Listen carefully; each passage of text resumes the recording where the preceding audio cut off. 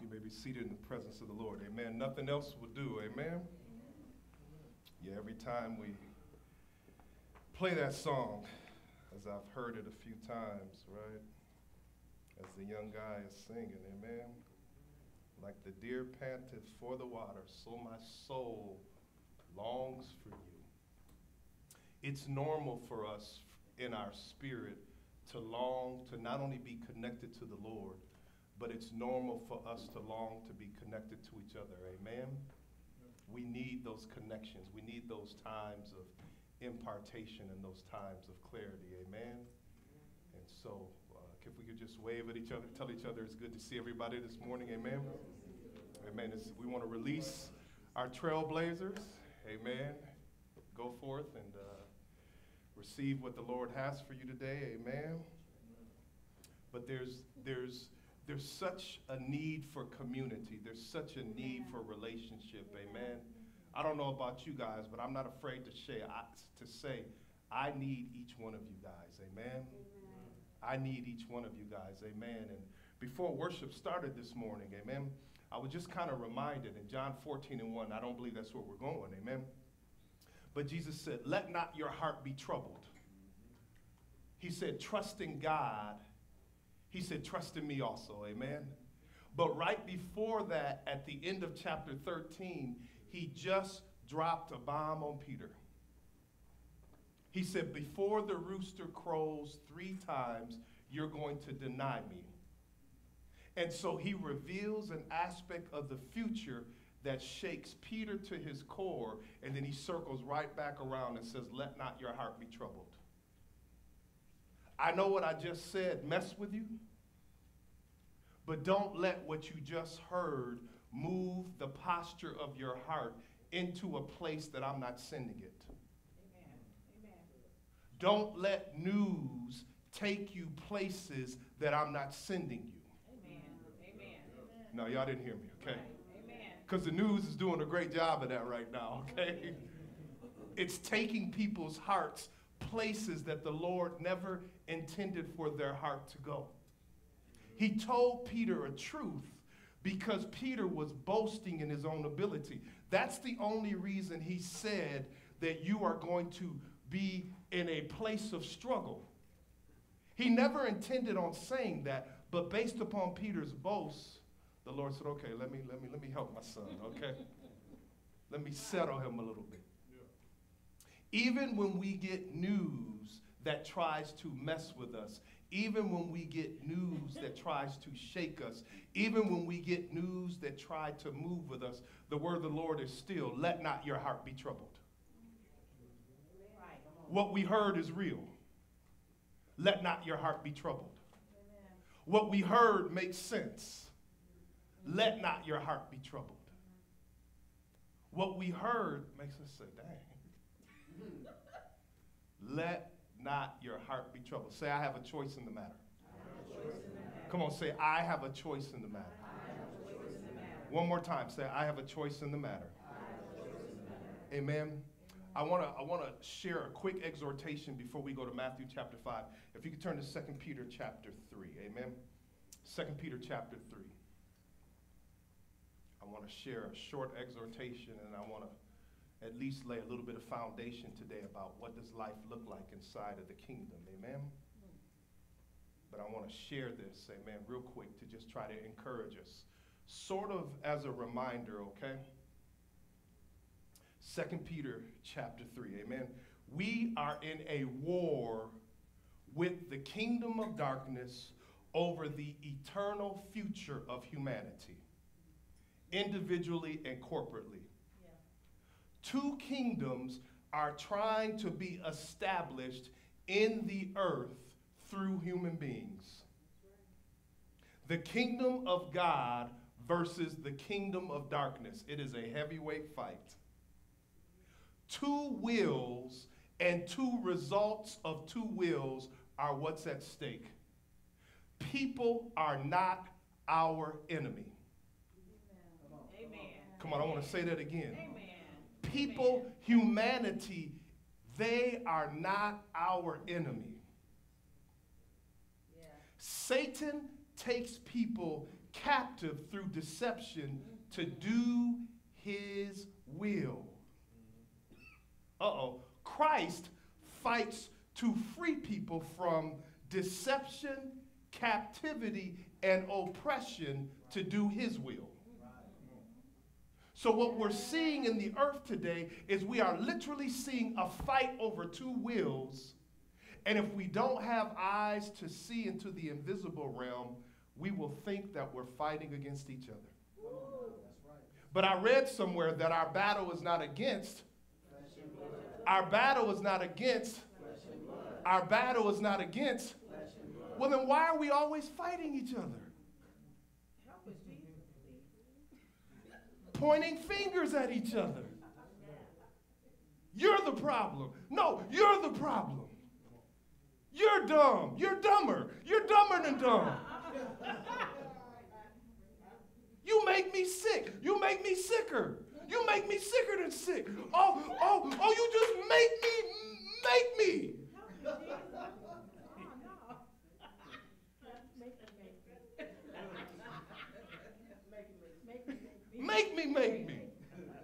You ever get so mad? You can't even get the word. And then we say the one thing that can't always be forgiven, even though it should be forgiven. I hate you. Come on. That's wrong. Right. I hate government. I hate my boss. I hate my job. I hate this boss.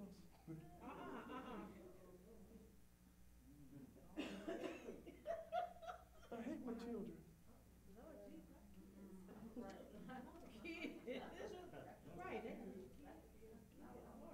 I hate my parents.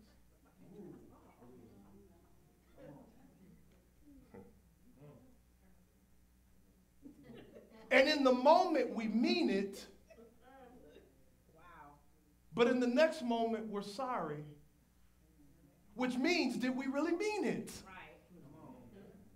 Well, I was just mad. Well, you just took me there. Well, you know. Oh. No, I don't know. I know how your words made me feel. But see, when we know people's hearts, we give them a little bit of slack. Which is why we must have intensified relationship in this season. Not just relationship, not just communion, but intense relationship. We have to be in each other's business in this season. We have to be connected. We have to know what's going on. It is a dangerous season for nobody to know what's going on with me. It's dangerous when nobody really knows the condition of my heart. Yes. Come on now, Pastor. We got to recognize the war. We got to recognize the real enemy, but we also got to recognize our weapons. Amen? Does this make sense? Okay. But mark this, but be aware of this. There will be difficult times. There will be violent times. There will be challenging times. There will be contentious times. There will be very frustrating times in the last days. People will be lovers of themselves, lovers of money, boastful, proud, abusive, disobedient to their parents, ungrateful, unholy, without love, unforgiving, slanderous, without self-control, brutal, not lovers of the good, treacherous, rash, conceited, lovers of pleasure rather than lovers of God. Having a form of godliness, but denying its power, have nothing to do with such people. Don't judge them, but definitely put distance in between you and them. They're not the enemy. Win them if you can, but don't let them infect you, infect them. Hold on. Y'all didn't hear me. Right. Come on now. I just described traits of a real enemy, but we said we're not fighting against them and they're not our enemy. But they're sure acting like our enemy. Jesus. That's right. But if we don't understand the kingdom of darkness, if we don't understand Satan, if we don't understand unclean spirits, if we don't understand principalities and powers, we will keep saying, you're my enemy. The women are my enemy. The men are my enemy. The people that don't know are my enemy. Everybody thinks everybody's the enemy.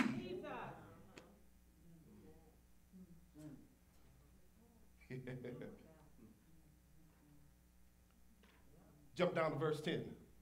You, however, know all about my teaching, my way of life, my purpose, faith, patience, love, endurance, persecutions, sufferings. Watch this. What kinds of things happened to me in Antioch, Iconium, and Lystra, the persecutions I endured, yet the Lord rescued me from them all. The reason the Apostle Paul was not bitter was not because he didn't go through, not because it didn't hurt, not because it didn't bring separation, not because there wasn't drama. The reason he wasn't bitter, because the Lord rescued me from them all. Sometimes he did it, sometimes he sent angels, sometimes he sent people. But either way, the Lord rescued me from every single thing that I've been through. Anybody in the house been rescued from something? Now watch this. If he rescued us before, then what is he going to do again? Well, then why are we in situations flailing like he's not going to come get us? We didn't get ourselves out of the last thing. We certainly aren't going to get ourselves out of this thing. And listen, if he came and got me before, he's going to come get me again. Now, that doesn't mean that I don't need to learn something, because even though he's not the author, he's always the teacher. Even though he may not be the source, he can be the supply. In fact, everyone, say everybody, who wants to live a godly life in Christ Jesus will be persecuted. Right? Can't you see all of us, right, when we signed up for Jesus? Yes, Lord, I want you, I love you, I'm with you, and just give me boatloads of persecution, okay? How many people said that? Lord, just dump the persecution on me. Lord, just bring the persecution. No, if you were like me, you were like, bring blessing, bring healing, bring favor, bring promotion, bring prosperity, right? Bring relationships, bring my boo, amen, bring my man, amen, bring all the good stuff, and then bring me a teeny whiny bit of persecution.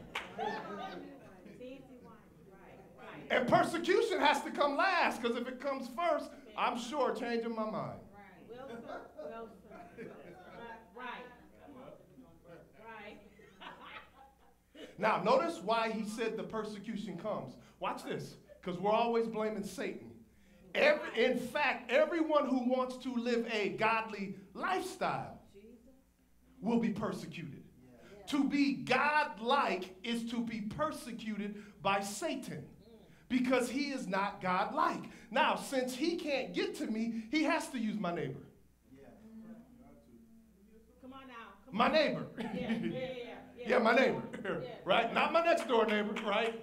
Because my neighbor is wherever I find myself.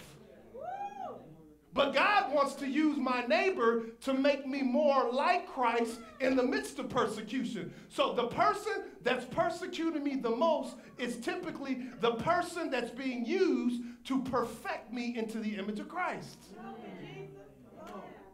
The one that I want to get at is the one that God has got me at to get me where I need to be. While I'm saying don't make me, God is saying, yeah, make them. Make them. Because in the don't make me is when I see how far I still need to go. That's why if you're anything like me, stop saying I didn't mean to. No. No, no, no, no, no. Be real. Be a G, right? Right. Right, Toy? No, be a G. Say I meant to. Right. No, no, no, no. Don't be GG. Be a G, okay? No. Say I meant to. Because we brave when we in our emotions. Right. Stop saying I didn't mean to say that. Say, you know what? You know what? Say, nah, you know what? I meant all 100% of that. Now, I'm sorry it made you feel that way, and there's probably a better way that I could have went about it, and maybe I should have caught my breath, and maybe I should have took a step back, and maybe I should have slowed down a bit, and maybe it shouldn't have been all gas, no brake that day. You know what I'm saying? Talk to that part of it. Right. Because if I don't mean it, then why have I said it 10 times? Right. Oh, well, 10 times. Wow.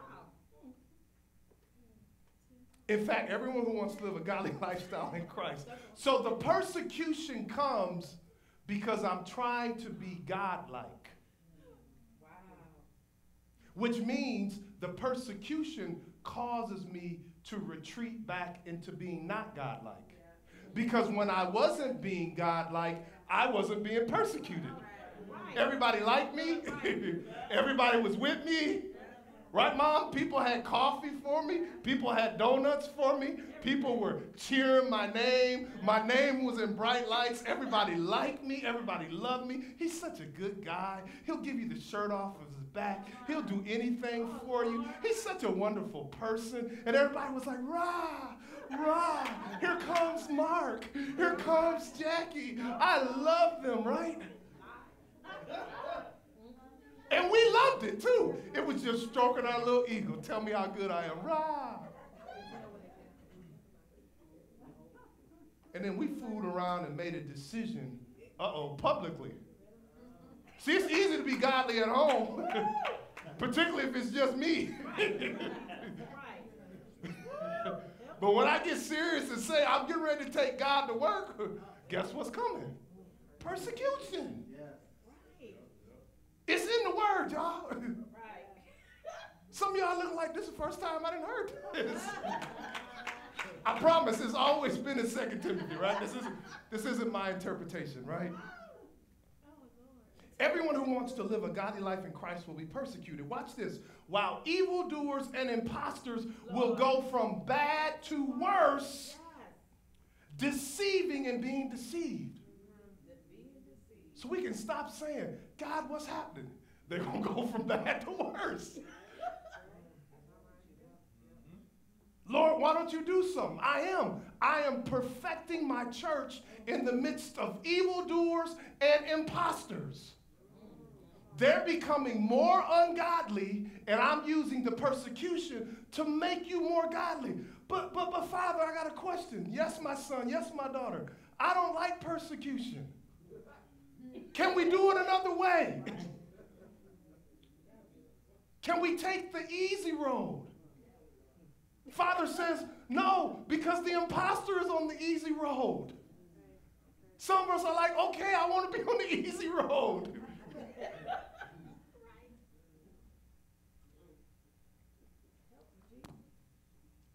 But as for you, continue in what you have learned, watch this, and have become convinced of, because you know those whom you have learned it from, and how from infancy you have known the Holy Scriptures, which are able to make you wise for salvation through faith in Christ Jesus. Tell the person next to you, say it's going to get worse. No. Some people, their mouth didn't move because they can't even budge to say that. Now, if I said, tell your person next to you, you're going to be blessed, they'll be like, bless.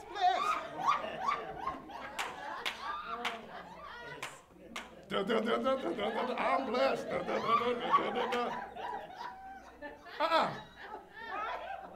See, it's not that kind of party today. The word said that they're going to go from bad to what? And notice what he said is going to increase. More deception, more evil, and more people being deceived. Jesus, help us, Lord. Help me. See, the Holy Spirit is level setting us today because we've got to open our eyes wide for the times we're living in. There's a lot going on in the country. Lord, help me. High gas prices, food shortages, coming out of COVID, gun laws, gun reform, decisions on abortion, all kind of stuff going on. Juneteenth.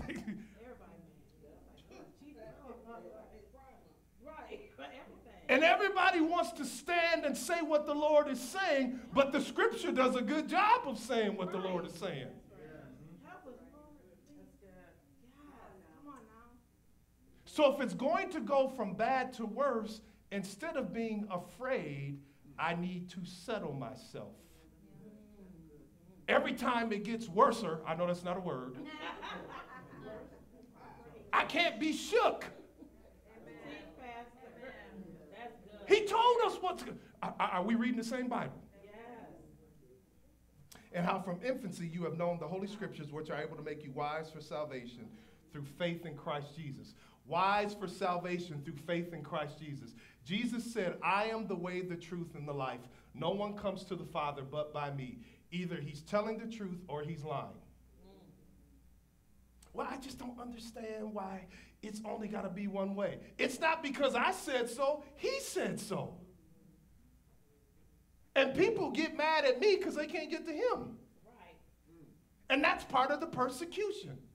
Well, why does it have to be one way? Because that's what he said. Well, why did he say it? Because he's God. Well, why is he God? Because he's always been that. Well, why has he always been that? And people will wear us out with questions that don't intend on doing anything. And we at home praying and studying and coming up with answers and letting those wear us out. And we show up with answers, and now they got another issue. It's not an understanding issue. It's a submission issue. And until I submit to the fact that he said that there's only one way, I won't understand. Now, we know that they understand because that's why you're mad. So that's why you're mad. You ever notice that's our go-to? People do something and then they make us mad and then we say we don't understand. Oh, you understand. Right. If we didn't understand, our emotions wouldn't be responding. That's why when people call us out our name, if that's not our name, stop answering like that's our name. That's not my name. You walk to me talking about, hey, Steve, I'm going to keep right on walking. That's not my name. I ain't got time to say, who you talking to? My name ain't Steve. You better call me by my name or else I'll smack your eyeballs off.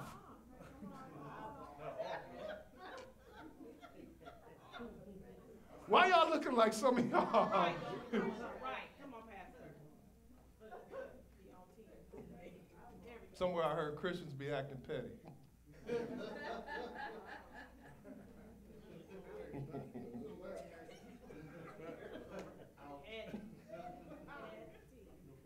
All scripture, say all scripture, is God-breathed and useful for teaching. Rebuking, correcting, and training in righteousness, so that the servant of God may be equipped for every good work. He said there were going to be dangerous times, challenging, hard. The word in the Greek, one of the things it means is violent. Nation will rise against nation. Kingdom against kingdom. The scriptures say that there are going to be ethnic wars and race wars. Yeah. And that in these things, there are going to be different forms of violence and cruelty and oppression. Jesus said it because he saw it. Wow. He said, because of the increase of wickedness, the love of many will grow cold. But he or she who stands firm to the end in love will be saved. And this gospel of the kingdom will be proclaimed in all the earth, and then the end will come. He said, what should we be doing? Demonstrating the kingdom. While everybody else is wilding out, walking in love. Now here's the thing, it's supernatural. Because if you're anything like me, man, I can do it for like a half a day. I'm real good on my days off. How many people real good on right? I'm real good the week before vacation because I'm thinking I ain't got to see you fools for a week. Oh, I'm real good. But what about when I don't have no more vacation time?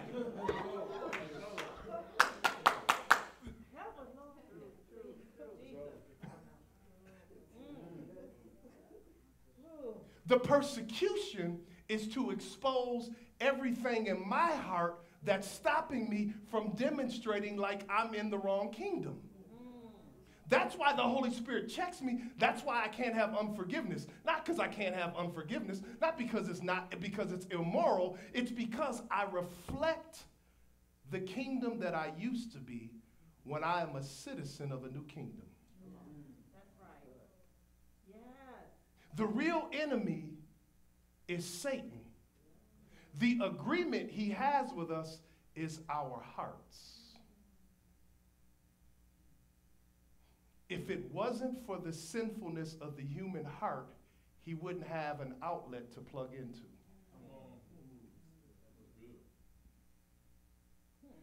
Say it's our heart. Now notice the first thing he said. He said there'll be difficult times, and then he said what? People will love themselves. Will love themselves. I love me some me. It's the only one I see. It's called selfie-ville, amen? Out of love for self flows all these other things. And instead of being selfless, I am selfish. And when I become selfish, anything's on the table. Because if there's one person that I'll do anything for in this life, who is it, y'all? Nah, it's Jesus. Come on, we in church. It's the Father. Come on, it's the Holy Spirit. It's me. And so he gives Timothy 3 things to help him overcome the challenging, the difficult, the violent, the cruel, and the hard times that Timothy was living in. There's nothing new under the sun. It happened before, as it was in the days of Noah. So shall it be at the coming of the Son of Man. The first thing he gave him was a personal example. The second thing he gave him was preparation for persecution. And the third thing he gave him was persistence in the faith. The first thing he gave him was a personal example. Amen. Say a personal example. You, however, verse 10, know all about my teaching, my way of life, my purpose, faith, patience, love, endurance. See, those were the good things. But he doesn't just show him the good things. Watch this. Persecutions, sufferings, what kind of things happened to me in Antioch, Iconium, Lystra, the persecutions I endured. And listen how he ends it. Yet the Lord rescued me from them all. It is so powerful. How many of us been through something? I'm talking about some sure enough trauma. And guess what? I can see you. You can see me. The Lord rescued us. So what should we be telling people? How the Lord rescued us. We shouldn't just be telling them about the trauma. We should be telling them about what God will do in the midst of the trauma. That's the example. Amen. Say it's a personal example. Okay, so now here's what he said. Number 1, stay grounded in what we already know. Stay grounded in what we already know. If I'm grounded, I can't be moved. Brother Josh, come here, right quick. Yes, sir. Don't hurt me, okay? Okay. Try to pull me. I wish Noah was here.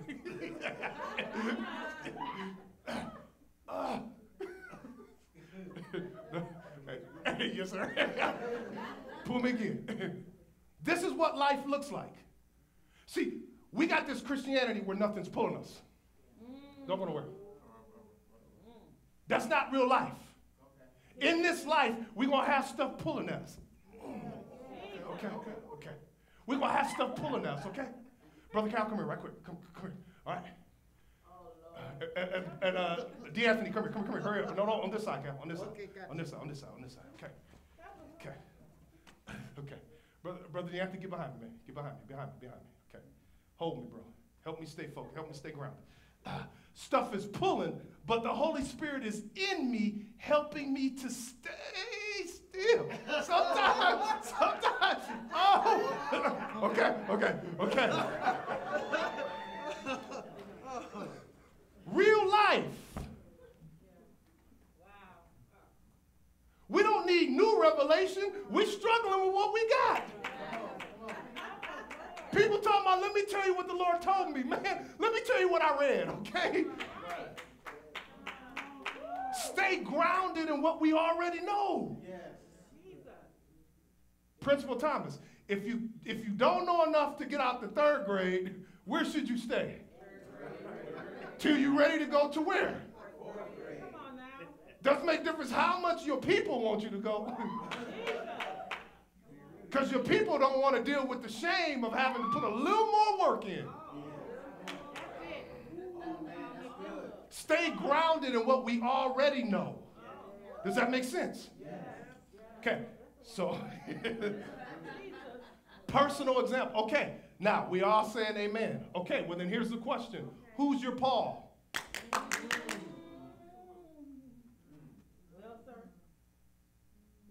Who's your Paul, Timothy? Come on now. Woo. Yeah. That's right. Who's our Paul? Personal example. Number 2, don't be surprised by what we see because the scripture already told us what to look for. Don't be surprised by what we see because the scripture already told us what we were looking for, okay? Does that make sense? Stay grounded in what we know. Amen? Stay grounded in what we know. Amen. Come on. Father, in Jesus' name. Pastor, you bring me my Bible. Stay grounded in what we know. Amen? The devil is a liar. Stay grounded in what we know. Amen? 2 Timothy chapter 3. Now that's never happened before. Isn't that interesting? Amen? Now it wants to come back. In fact, everyone who wants to live a godly life in Christ will be persecuted. While evildoers and impostors will go from bad to worse, deceiving and being deceived. Deceiving and being deceived. Amen? Stay grounded in what we know. Number 2, amen. Prepare for persecution. Stay on the right path. Stay on the right path. Don't be surprised by what we see. We see godly people being persecuted, and we see evil people getting worse. Can you believe what you saw? I can't believe this is happening. Lord, are you aware? Lord, do you see? Lord, are you concerned? Yeah, I wrote it.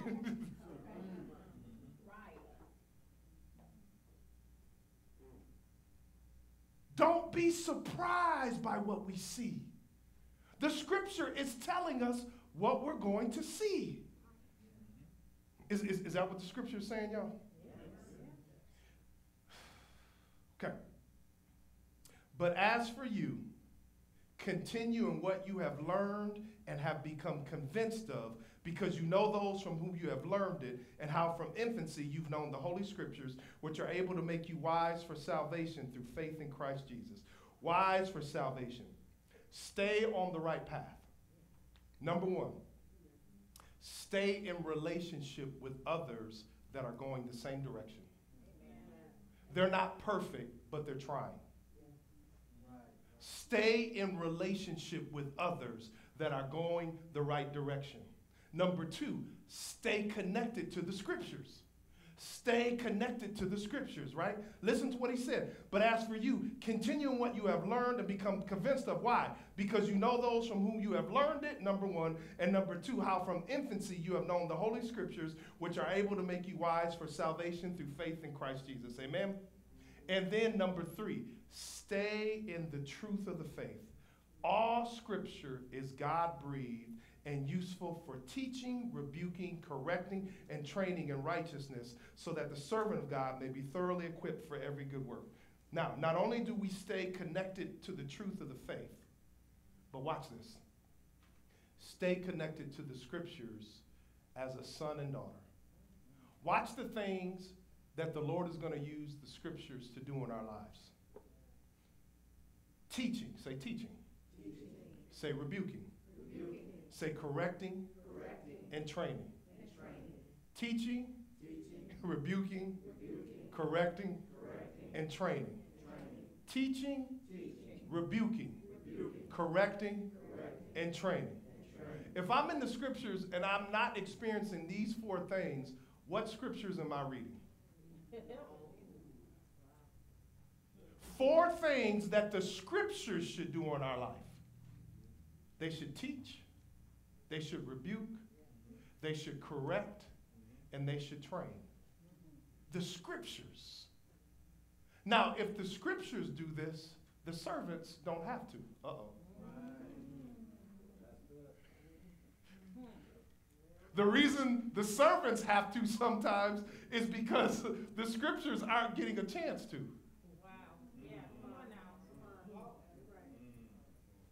There's a lot of things that the Lord wants to tell us one-on-one. That's it.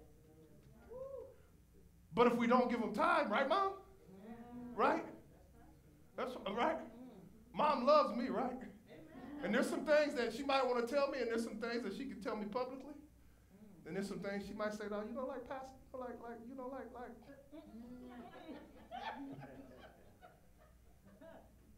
I get concerned when people say they're in the scripture all the time,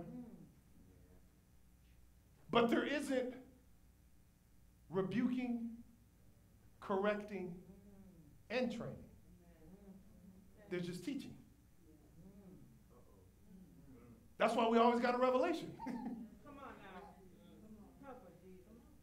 Now, not only does that happen personally, but as servants of the Lord, it prepares us professionally. Come on. Yeah. Teaching, rebuking, correcting, and training.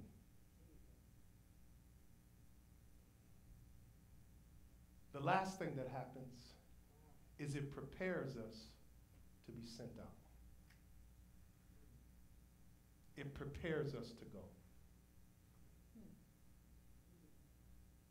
At the end of chapter 2, he tells Timothy that the Lord's servant must not be quarrelsome, but he must be kind and compassionate,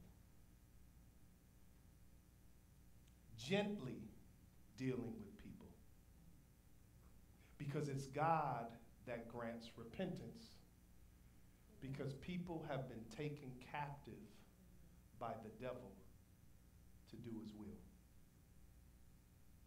He said, Timothy, you can't be on 10 because you're going to be acting like the kingdom I'm trying to pull them out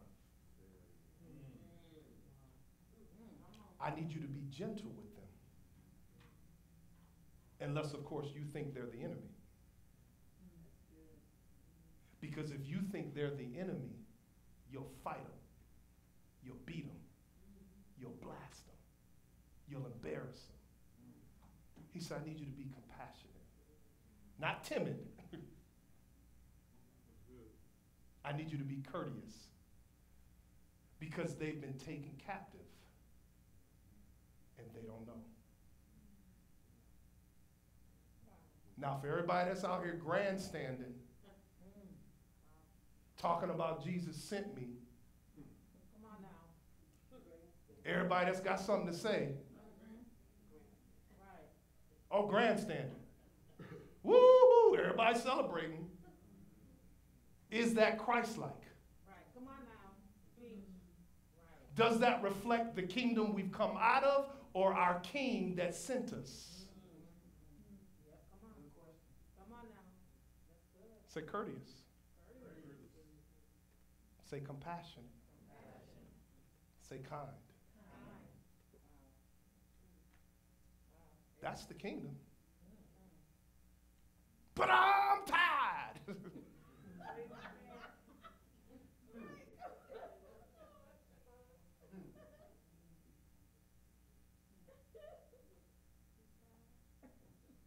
Two kingdoms are at war. And Satan, last thing, Satan will hijack moral issues to divide the church.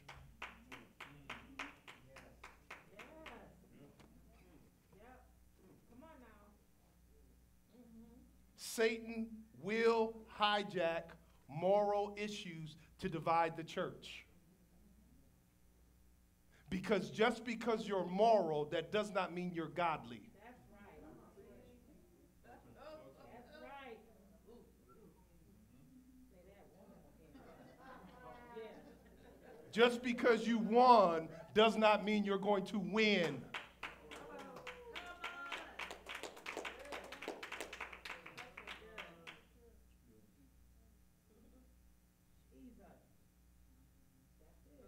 So just be like Jesus.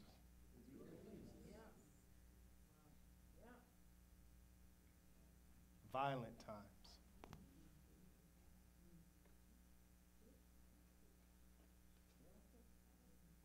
Keep your head in all situations. Do the work of an evangelist. Fully discharge all your duties. Be self-controlled, Timothy. Avoid vain and foolish arguments, for you know they produce quarrels, and the Lord's servant must not be quarrelsome. Warn a divisive person. Warn them twice. After that, have nothing to do with them.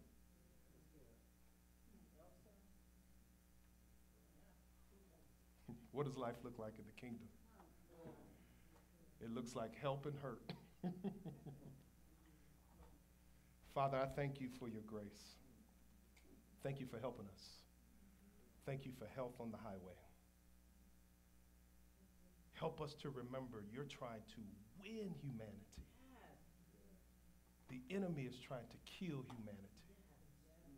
Help us decide what kind of vessels we're going to be. Thank you for the power of your Spirit today. And while we don't condone sin, and while you will free us, and you have freed us from the slavery to sin, help us to let your truth minister to people. We thank you for your grace. In Jesus' name we pray, amen. Come on, let's give the Lord a hand clap of praise.